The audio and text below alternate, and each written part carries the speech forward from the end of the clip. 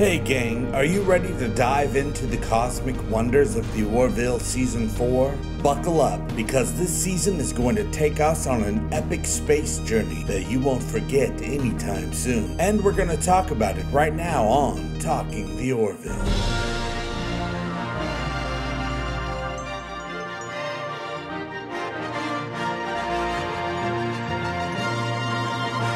Thanks to the latest announcement from Scott Grimes, we now know Season 4 of The Orville begins production just after this new year in 2025. And I will say, I'm literally, I only know a tiny bit more than you guys, which sucks, because we all want, I want private information. But what I've heard is we will start in probably January or February filming Season 4, so.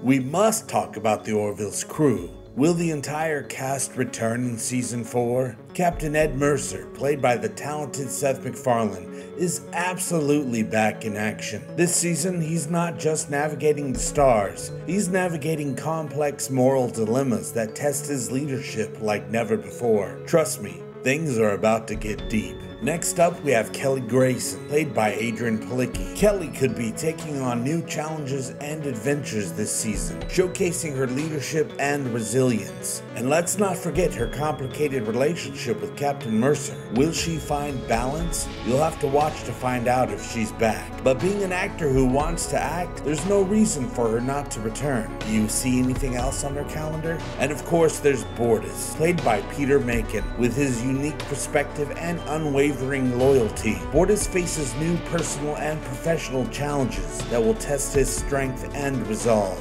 Dr. Claire Finn, played by Penny Johnson-Gerald. She must keep the crew healthy and sane. Season 4 should have her tackling new medical mysteries and personal challenges. Isaac, played by Mark Jackson, will continue to explore his identity and relationships with the crew.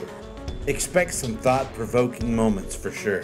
John Lamar, played by Jay Lee, should be back with his engineering genius and quick wit, always ready to solve the toughest technical challenges. Lieutenant Gordon Malloy, played by Scott Grimes, will definitely be back, bringing humor and heroism to new heights, piloting the Orville into uncharted territories. Expect some nail-biting space chases and laugh-out-loud moments. And let's not forget Tala Kiali, played by Jessica Zor. Tala is ready to tackle new adventures and face dangers head-on. With the new Krill-Mocklin alliance, the stakes are higher than ever. The visual effects in Season 4 will no doubt be out of this world. Expect jaw-dropping space battles, stunning alien worlds, and technology that will make you question what's possible. Season 4 of The Orville will continue to push the boundaries of sci-fi television. This season should introduce new characters and alien species, each episode packed with twists and turns that will keep you on the edge of your seat. From political intrigue to existential questions, The Orville Season 4 will deliver it all to the fandom. So whether you're a longtime Orvillian or new to the series, now's the perfect time to jump aboard The Orville.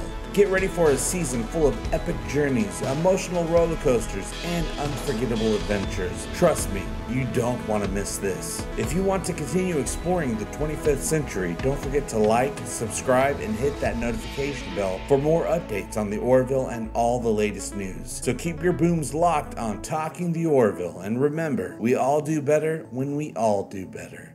Together.